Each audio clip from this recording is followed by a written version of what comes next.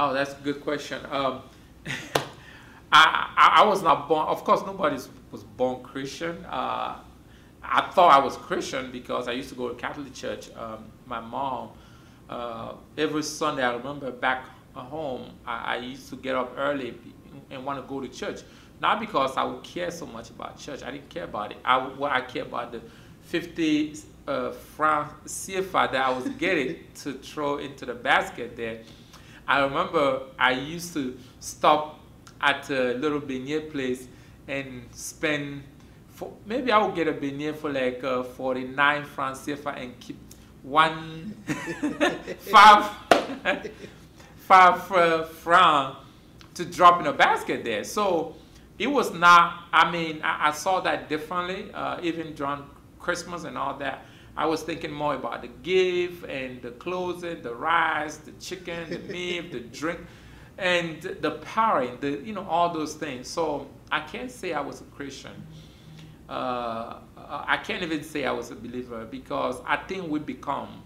The Bible says, to those who accept Him, He gives them power to become children of God. We become. We are the creator of God, but we are not all child of God. God created us, but we accept Him, we come to Him, and we convert to Him to claim that sonship for Him. So I was not always a Christian. Matter of fact, when I started business, I was not a Christian. So my principle was, it was just about money. I want to make money. And I remember probably around 2009, I was making money.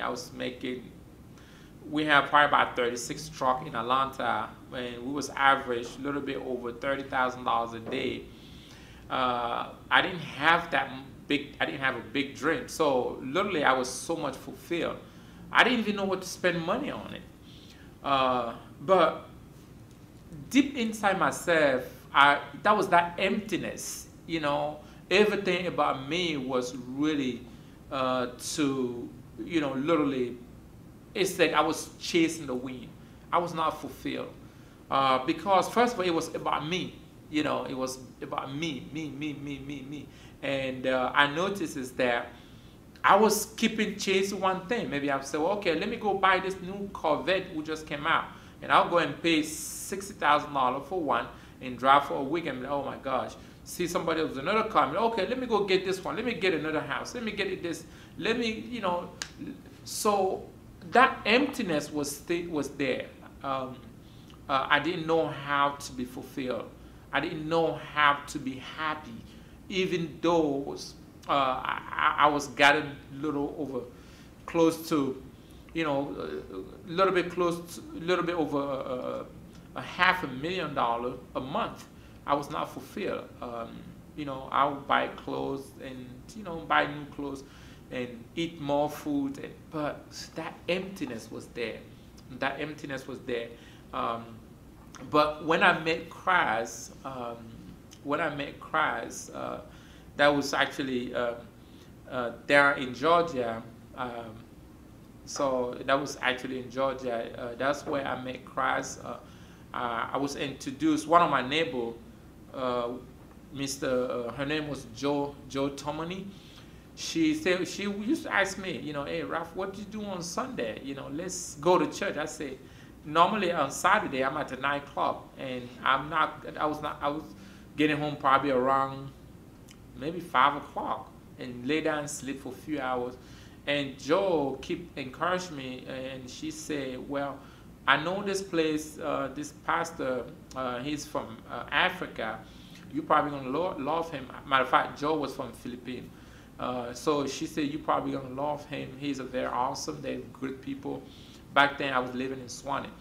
So she took me to All Nation Church, Atlanta, with the Bishop Frank Ofoso-Appiah.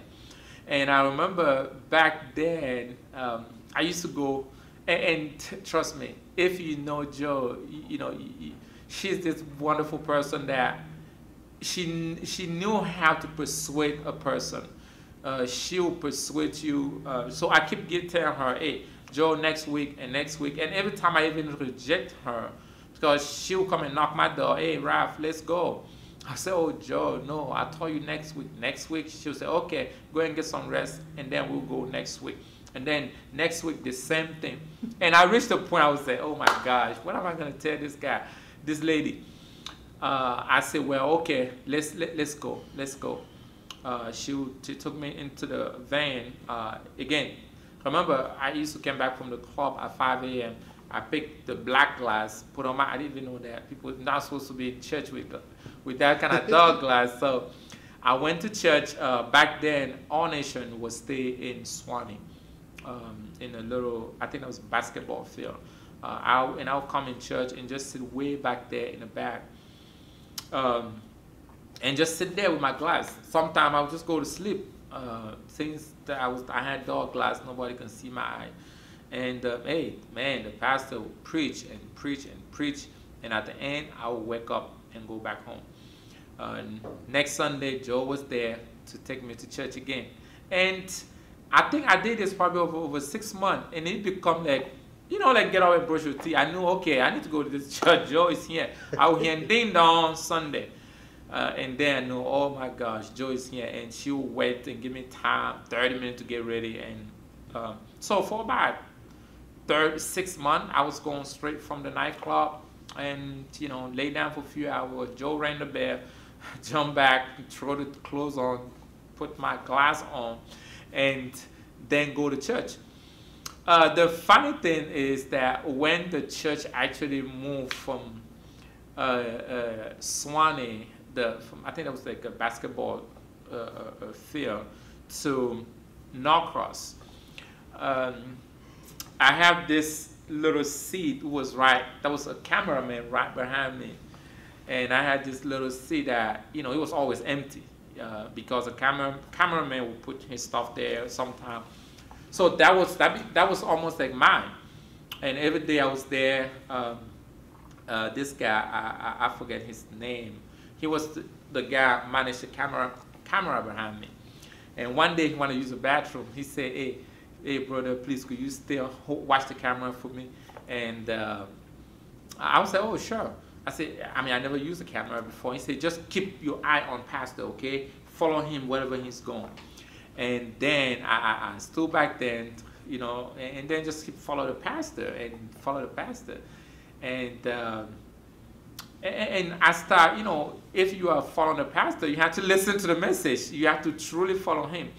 And I believe that's the moment I start my encounter with God. Just listen to Pastor Frank Ofoso-Appiah preach Sunday after Sunday. And that's where I start to gain even the desire, and I wanted more. And the funny thing is that it was just that whatever he was preaching, I thought he was talking to me. He's looking at me, and I was like, oh my gosh. And a lot of time he'll even mention, he said, hey, some of you guys who go from the nightclub to here, I was like, oh, who taught him? But I believe that's where the transformation started. That's where the transformation started. Just to make a long story short, and I started follow, use that help on that camera. I helped a few times. Okay, the guy name was K. K was the guy who put me on the camera. The funny thing is that K never came back. So I was stuck up there for the whole preaching, during the whole preaching. And the following Sunday, K found me again and put me back on that camera for like three months down the road. And he became a little bit more like my camera. He said, oh, after service, don't leave because we have a brief meeting. I didn't ask for this thing. I was supposed to watch the camera for him to use the bathroom. But the point here is, that's how I encounter God. That's how I start to receive the gospel. I start to receive gospel like that at that moment, and the desire of more, and I wanted more, and gradually I start to get healed. The word of God was transforming me. I was encouraged. I was so full of love, and it reached a point where, you know, even when Joe was not going to church, I would find somebody to drop me to church because I wanted so bad. Um, so this was actually a very, very, very, very great experience, and this is how I encountered God. After that, I continued with the audiovisual. I was the cameraman in church for, man, I don't know, probably about maybe probably about 5 years or more. No, 5 years, because we from there we moved from Norcross to another part of Norcross. When we actually purchased the building for the church, I was the cameraman there. Then I was really a full-time cameraman. And throughout this, and I believe that's where my call into ministry came for too. I started to think about other people. I would say, wow, look at how miserable I was. I had the money, I had the great business, but I was empty. I was so empty. I was so empty. But the Word of God really, really filled me. I felt important. I knew I had a Father. I surround myself with people who really, really loved me. Who was not just, like the type of business friend you find in the business world who love you just because they want something from you. And not only that, I was putting myself in an environment that I would hear the sweet word of God from a great minister. So all these things really, really, really moved me. And I started to change some of the stuff, even in my business. My value changed. The way I see things change. I value people more than anything. And then the desire of, to add value to other people. The desire to share what I'm experiencing with other people really, really overtook me. And the only thing I want was just to, let other people feel what I feel, because it was so great. I didn't need any whiskey to feel good anymore. I didn't need to go to the club and dance to feel good. I didn't need to, maybe surround myself with girls to feel good. I didn't really even need money to feel good, so that, from that moment, I understood that if you really, really, really, really want to experience joy, if you want to experience peace, if you want to experience even prosperity, it must come from within. You must be fixed from inside out. There's nothing outside who can bring us joy, because everything is going to be temporary. And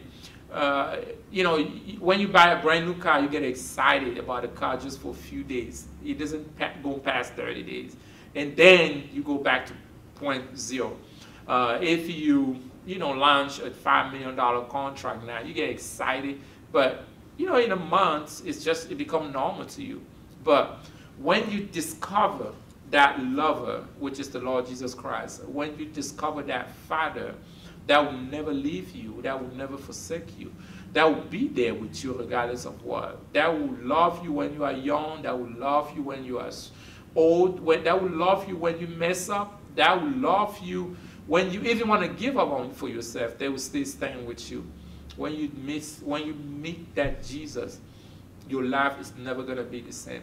And from that moment, if you do business based on his principle, based on his value, not just doing business, but if you live your life based on his principle, you will be so fulfilled. You'll be so fulfilled. Not by the external thing, but you'll be fulfilled from within.